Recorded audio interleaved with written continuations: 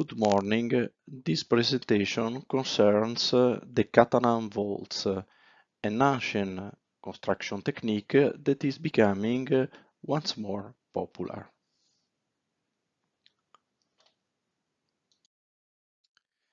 Catalan vaults are constructed without center, and therefore the first layer has to be made with thin tiles whose weight is less than 1 kilogram.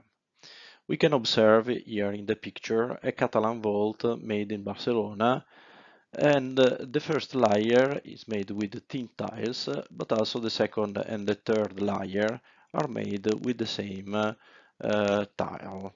The photo is from Wikipedia.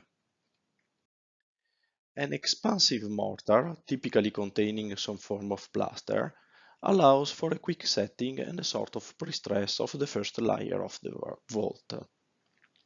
We can observe in the picture that the mortar is thick enough to keep in place the tile. The first layer has also the function of a formwork for the rest of the vault. We can see in this old picture a mason constructing a traditional Catalan vault. Two challenges for the construction of vault using the Catalan technique are to avoid errors in placing the tile and to construct the vault with the correct shape. Therefore, the masons must be experienced and use a system to guide them in the construction of the vault with the right shape. In this sketch, we can see some typical errors in placing the tiles. While in this picture, we can observe some thin wood element used to guide the masons in the construction of the vault with the right shape. In recent years, Catalan vaults are becoming popular again. Many architects, however, indicate as Catalan vaults whatever type of vault without rendering. The innovation in Catalan vaults are principally the use of a mesh between the second and the third layer of tiles and the use of thicker tiles for the third layer. In this picture, we can see a Catalan vault being constructed with the guide system made of thin plywood, the first layer of tiles being laid, and the second layer, which is crossed with respect to the first, being laid. Here in this sketch we see the three layers, so the first layer, the second layer, a grid, and the third layer. Catalan vaults do not differ from the other form-resistant structure. They are compressed structures and can be modeled using a single homogeneous material or a multi-layer approach. Both methods yield interesting results, but they need different input data, all collected experimentally. Here we can see the sketches of the test that has been run to characterize the behavior of the Catalan vaults. This picture shows the test made in laboratory. In this experimental campaign, two types of vaults were tested. The first vault were made with clinker bricks. The layer were not crossed. A steel mesh 1 mm thick was inserted between the second and the third layer. An M15 mortar was used to construct the specimen, and the specimen were 145 mm thick. The second vault was constructed with terracotta tiles, hollows. The layers were crossed. A GFRP mesh was inserted between the second and the third layer. and two different mortars, both developed by the mason, were used to construct the specimen. The specimen were 110 mm thick. The specimen of both vault types were tested under diagonal compression, compression, and flexion. In this slide, we can see an example of the data collected. Three specimens were tested under compression, and the stress-strain diagram were collected. In this slide, we can observe some of the most meaningful results obtained during the testing campaign.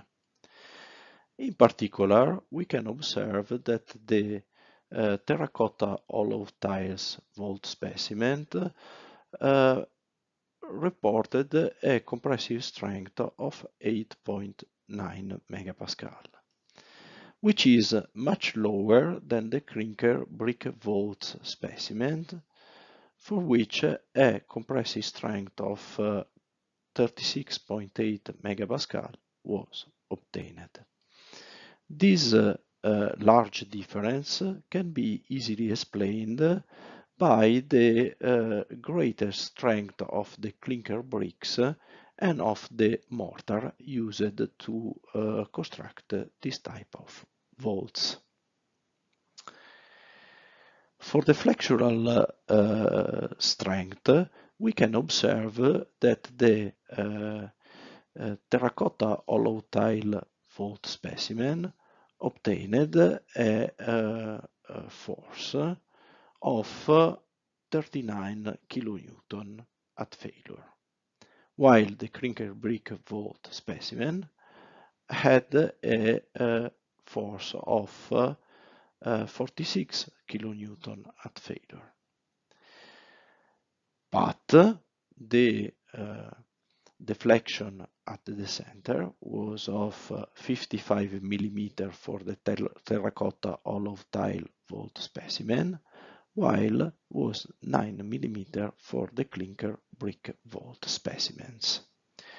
This large difference is easily explained by the difference in the grid that has been inserted between the second and third layer of the vaults.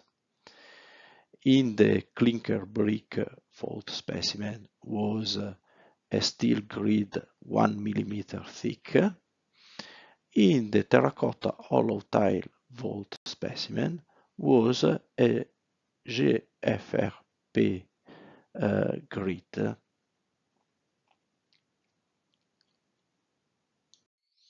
FAM analysis and test results showed good agreement. Models on full-scale structure demonstrated that both types of vaults could be used satisfactorily. The research underway in this moment focuses in substituting the fired brick with raw excavation earth brick.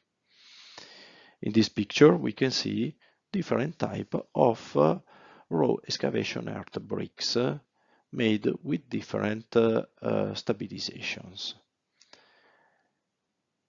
The thinner tiles are used to build the first and the second layer, while the thicker tile is used to build the third layer. In these two pictures, we see a specimen of a 2 by 4 meter raw excavation earth bricks vault that is going to be tested in the next few days. Concluding, it's possible to say that Catalan vaults are becoming popular again and they profit of the new mortars, bricks and technology available today. Catalan vaults are constructed without center. This can be done only if the tile weight is reduced, typically less than 1 kilogram. The clinker bricks used to build the vault for the house project are too heavy to use the Catalan techniques. Furthermore, the layers are not crossed. Therefore, the vaults made with clinker bricks cannot classified as Catalan and require the construction of a classical centering system. FEM models show the adequacy of both vault systems for the project because the strength required was lower than 6 megapascal.